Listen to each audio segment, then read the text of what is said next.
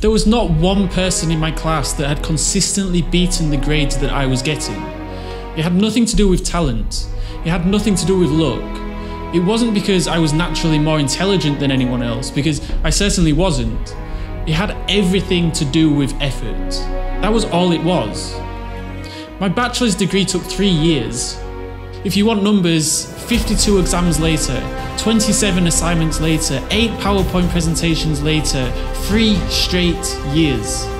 And I put 100% effort into all of them. Every single thing that I handed in to be marked by my lecturer, I gave it everything I had. And that's the only thing that kept me at the top, because that's all I was interested in. I had no business coming in second or coming in third. There was no other person in that class willing to give up what I was willing to give up. There was no other person in that class willing to sacrifice what I sacrificed. I'm just sharing my story to tell you all that it can be done. You need to destroy the self-imposed limitations. I hear it every day from people just like you. They tell me, I'm just not smart enough to get the highest grades, and I'm just not wired that way. But it's that exact mindset that is the only thing stopping you. It's the only thing stopping you from achieving phenomenal grades. And I would know, I've been there. I used to place self-limiting restrictions on myself. All throughout high school, I didn't think that I was clever enough. I didn't think that I was able to perform among the top students in my class. And it was a self-fulfilling prophecy, because I didn't believe I could become a high-performing student, so I didn't study like one, which resulted in average grades. My whole educational career, throughout my whole time at school, I was only getting average grades because I didn't believe that I could get phenomenal grades. It wasn't until university that I was able to remove those self-limiting restrictions. I started to actually believe that I could achieve incredible things. So I started putting more effort into my studying, significantly more effort. Instead of coming home and turning on the TV, I'd come home and go straight to my desk to study. Instead of watching pointless YouTube videos and series on Netflix, I'd watch documentaries and educational programs. It was the effort that I knew would take me to the top. It was the effort that I knew would get me the best job after graduation. It was the effort that I knew would take care of my family financially. It was the effort that was between me and success. And I knew that. I knew that no one could give me that effort. It was a waste of time trying to find it externally. Extraordinary effort can only come internally. My family couldn't give me it, my lecturers or friends couldn't give me it. It was all down to me. As Les Brown puts it, you have to say yes to your life, yes to your dreams, yes to you, yes to your studying. It doesn't matter how many times you failed, it doesn't matter how many mistakes you've endured, it doesn't matter about your defeats, it doesn't matter about what you've done. You know you can do more than what you've been doing. You know that there's some exceptional work ethic within you that you haven't brought out of you yet.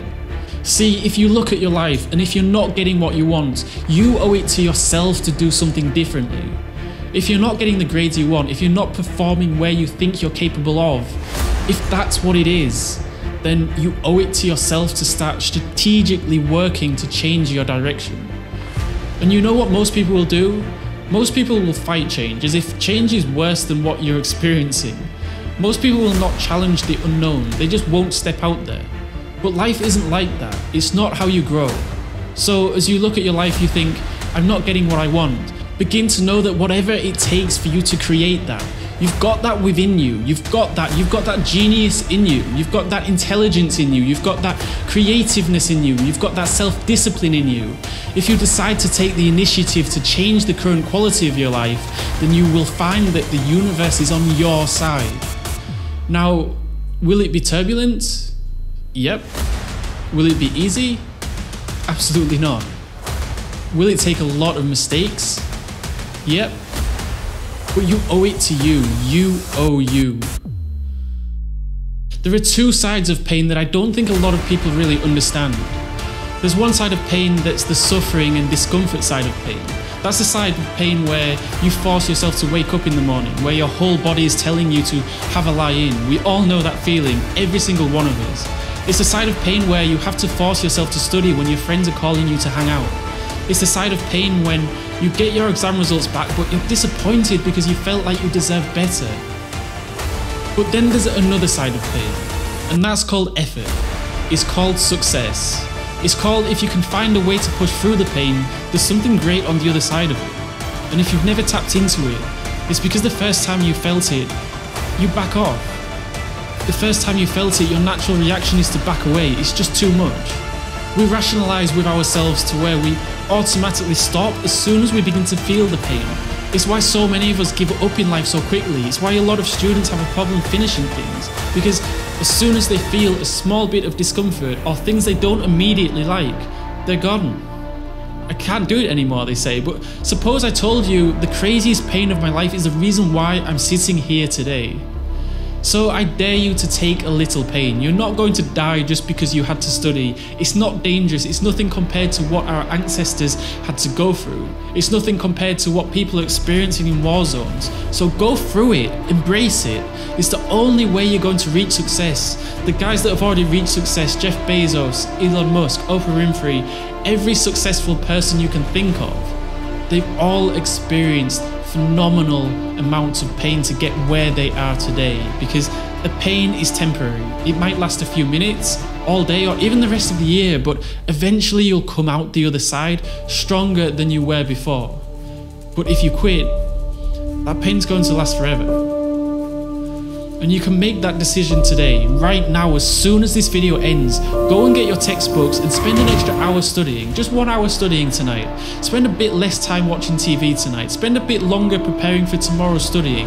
It's these small actions that, if taken on a daily basis, accumulate into big results. The small wins throughout the day consistently, and then these actions turn into bigger actions. Maybe you start studying an extra 2 hours a day, or an extra 3 or 4 hours a day, and you've just got to start, and that's the hardest part. But once productive habits start to form, you'll see the results for yourself. Like I said, I wouldn't be here right now where I am today if I didn't have the obstacles and adversity and all the setbacks that came at me throughout my life. And let's face it, we all have setbacks and failures and things that just don't go the way we want them. And they bring us down, and maybe they make us depressed, and maybe we feel like we can't go on any longer. But using these obstacles and adversity as motivation to study is one of the most powerful things you can do, because that's exactly what I did. And when I graduated from university, I was twice the person I was before I started. And it's funny because I spent £40,000 and 3 years of my life to graduate with an economics and finance degree, but I'm going to be honest with you, I have absolutely no intention of using that degree, none whatsoever. But I didn't do it for the degree, I didn't do it for the piece of paper. In fact, I made a video on why I spent £40,000 on a degree that I'll never use. You can click on the video on the screen and I'll explain why I have absolutely no regrets. It was probably one of the best decisions of my life, and I'd do it again in a heartbeat if I had the chance. So I'll see you over there.